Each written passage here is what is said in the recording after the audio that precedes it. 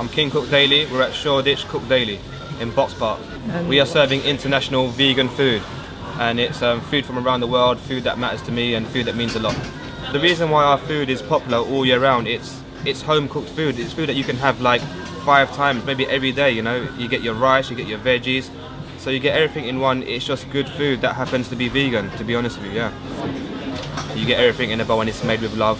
Something that London has never seen before, you know. When you talk about vegan food in London, it's mainly, you know, like quick grab and go or junk food or restaurant food. We're kind of in between. We're kind of an eatery, a fast-paced vegan joint, and the food just happens to be delicious with no blood, no bones. Here we have the bestseller, which is my signature dish. It's the high grade. It's almost like a new sweet and sour, but with a smoky barbecue kick to it. We use a lot of smoked paprika, hemp seed crumbles on top for the extra crunch, extra protein, hemp oil.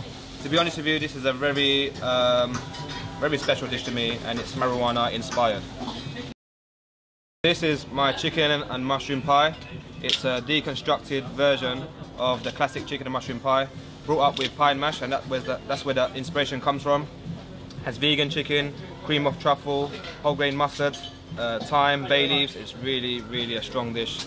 And here we have the hard bowl, which is African, Caribbean inspired. As you can see, we have the infamous Scotch bonnet red chili pepper. That's halved and just left on top, and it comes with a warning. You have ackee in there, cassava, wholemeal dumplings. So, you know, it's very strong with the African and Caribbean flavors in there. This is Le Garden, which is the French inspired dish. It has herb de Provence in there. Once the herb de Provence and minced garlic hits the oil, it releases such a lovely aroma. Finish off with petit pois and truffle oil.